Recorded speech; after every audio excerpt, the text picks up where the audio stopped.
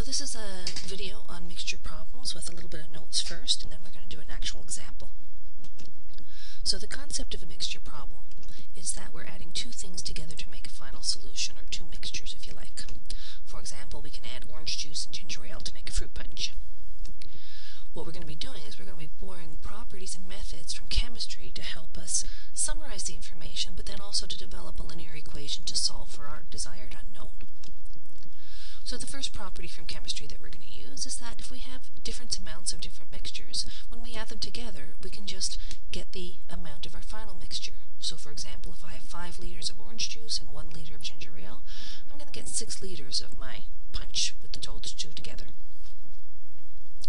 The other property we're going to use is that the amount of a particular ingredient in each of our mixtures, if we add those amounts, they'll equal to the amount of the ingredient in the final mixture.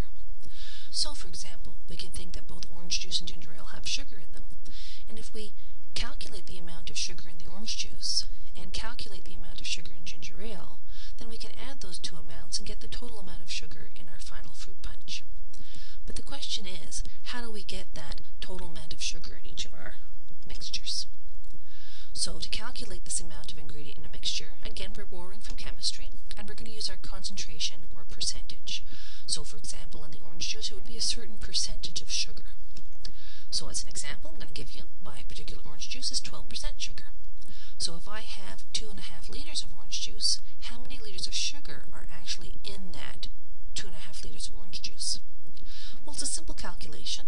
All we need to do is change our percentage to a decimal, multiply it by the volume of the liquid we have, which is the 2.5, do the little multiplication, and you can see that 0.12 times 2.5 is equal to 0.3 liters of sugar in the orange juice.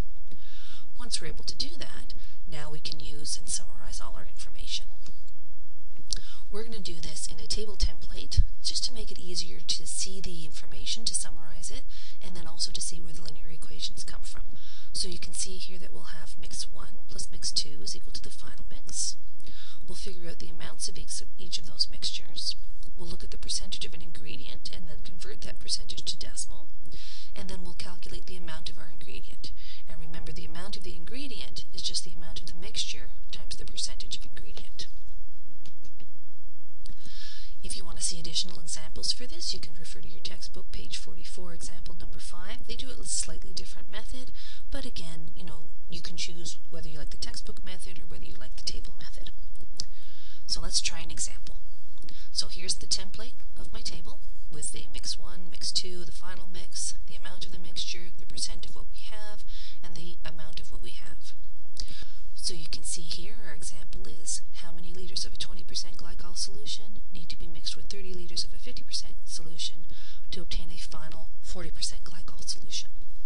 So our ingredient of interest is this glycols. See, we have 20% glycol, 50%, and then 40%. So that's why we have here for the percent ingredient glycol, and then the amount of the ingredient glycol again.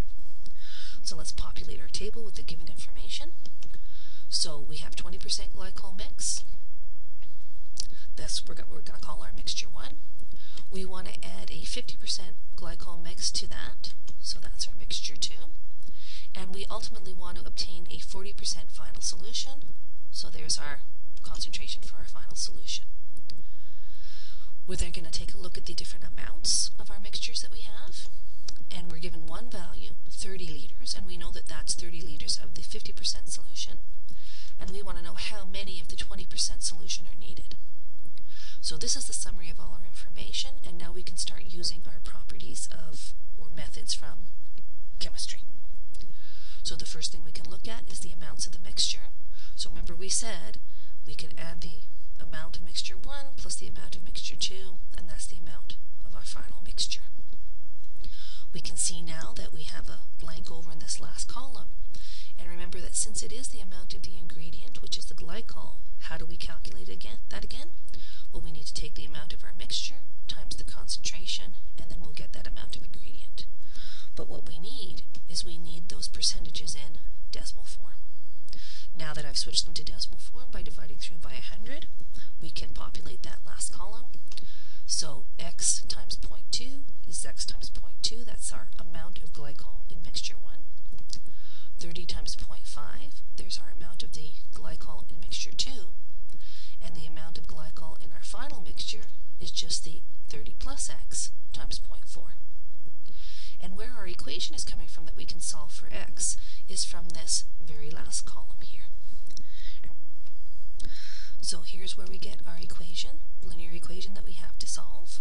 And remember we said that the amount of glycol in mixture 1 plus the amount of glycol in mixture 2 has to equal the amount of glycol in our final mixture. We can do our algebra for this equation, and you can do that on scratch paper beside. And if you solve for x, you should get that we need 15 liters of the 20% glycol solution in order to get our final 40% glycol solution.